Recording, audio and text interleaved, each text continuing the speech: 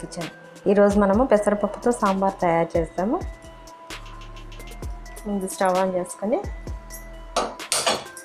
ఒక ప్యాన్ పెట్టుకుందాము.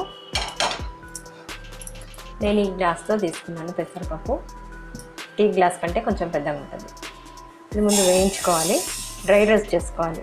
ఆయిల్ గట్లా ఏమి వేయద్దు. కొంచెం కలర్ చేంజ్ అయ్యేంత వరకు వేయించుకోవాలి. పెసరపప్పు డ్రై రోస్ట్ అయింది. ఇప్పుడు స్టవ్ ఆఫ్ చేసేస్తాము. మనం వేయించుకున్న పెసరపప్పుని కుక్కర్లో వేసుకొని 2 టైమ్స్ కడుక్కోవాలి మంచిగా శుభ్రంగా.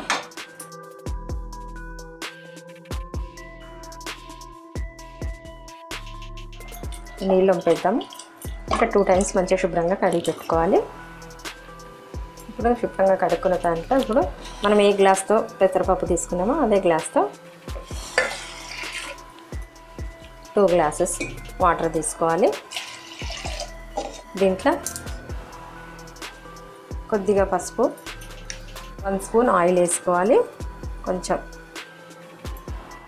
మూత పెట్టుకుందాము. మూత పెట్టేసి స్టవ్ ఆన్ చేసుకొని స్టవ్ పైన పెడదాము. 3 విజిల్స్ వచ్చే వరకు పెట్టాలి.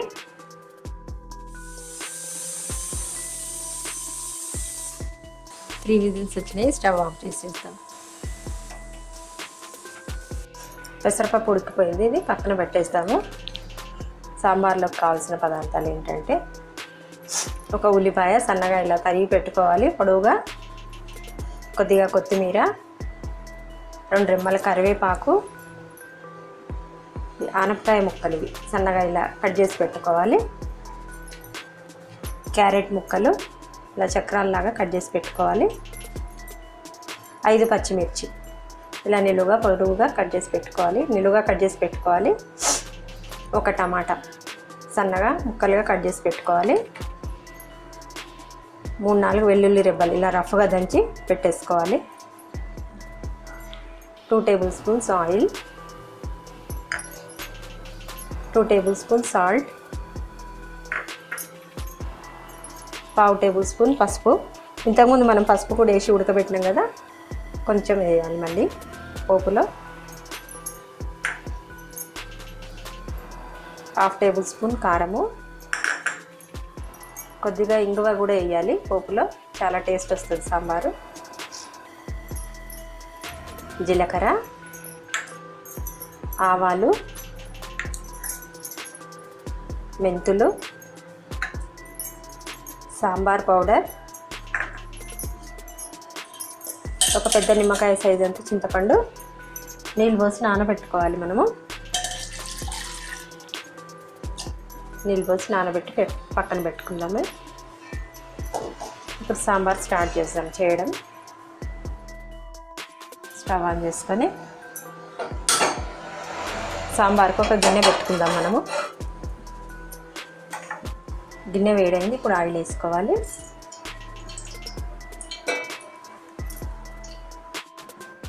ఆయిల్ వేడైంది. ఇప్పుడు ఒక చిటికెడు మెంతులు వేసుకోవాలి. దీంతో సాంబార్ చాలా టేస్ట్ వస్తుంది. తర్వాత ఆవాలు, జీలకర్ర కొద్దిగా వేసుకోవాలి. ఇప్పుడు పచ్చిమిర్చి వేసుకోవాలి. మీరు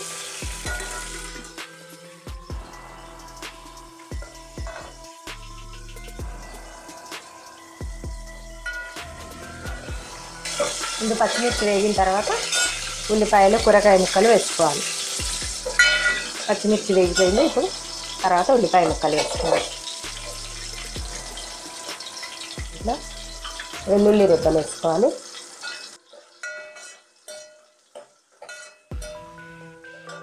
తర్వాత ఇంగువ వేసుకుందాము.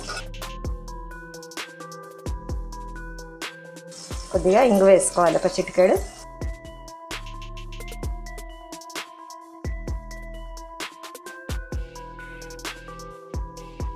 మీడియం ఫ్లేమ్లో పెట్టుకొని చేయాలి ఇది. తర్వాత ఆనపకాయ ముక్కలు, క్యారెట్ ముక్కలు వేసుకుందాం.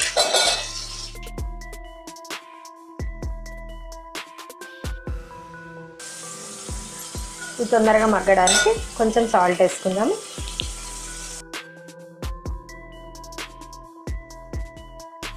1 నిమిషం పాటు మూత పెడదాం. 1 నిమిషం తర్వాత మూత తీద్దాము.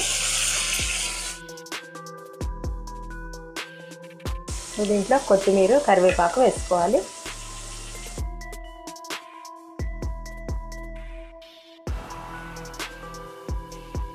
తర్వాత పసుపు వేసుకొని కలుపుకోవాలి.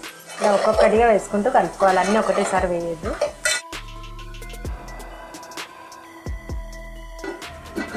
ఒక నిమిషం మూత పెట్టి తర్వాత టమాటాలు వేస్తాను. మూత తీసి దీంట్లో టమాటా ముక్కలు వేసుకుందాము. టమాటా ముక్కలు, కూరగాయలు అన్నీ ఆయిల్లో మగ్గాలి.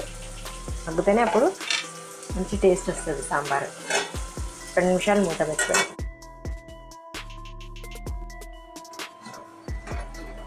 మూత తీస్తాను.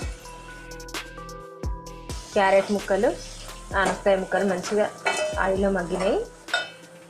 ఇప్పుడు కొంచెం కారం వేసుకుందాం. దీంట్లో కారం వేసుకొని కలుపుకోవాలి.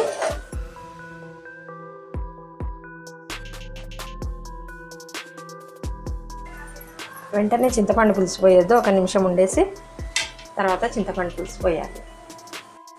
ఇప్పుడు ఆయిల్ పైకి తెలుతుంది. ఇప్పుడు మనం చింతపండు పులుసు పోసుకుందాము.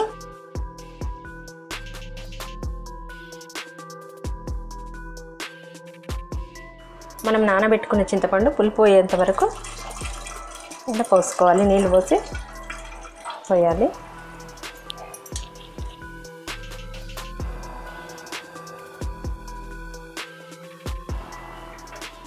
దీంట్లో మనకు సాంబార్కు సరిపోయేంత ఉప్పు వేసుకుందాం. దీని నుంచి కొన్ని నీళ్ళు పోసుకోవాలి.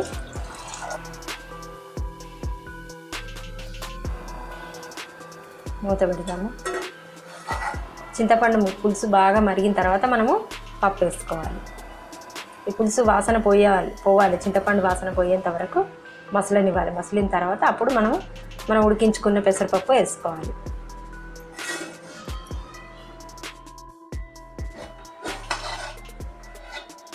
చింతపండు పులుసు బాగా మరుగుతుంది. ఇప్పుడు దీంట్లో మనము పప్పు వేసుకుందాం. దీంట్లో పప్పు మెత్తగా రుద్దుకొని వేసుకోవాలి.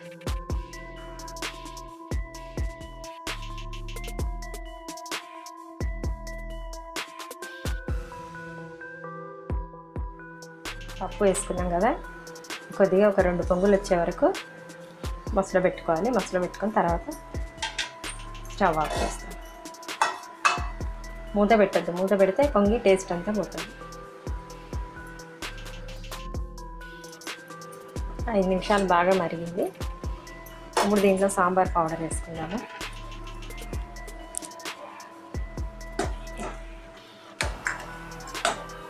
సాంబార్ పౌడర్ వేసుకొని బాగా కలుపుకోవాలి.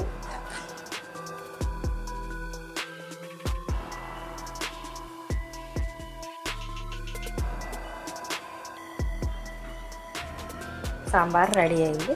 ఇప్పుడు స్టవ్ ఆఫ్ చేసేస్తాం. సాంబార్ రెడీ అయింది. డిష్ అవుట్ చేసుకుందాము.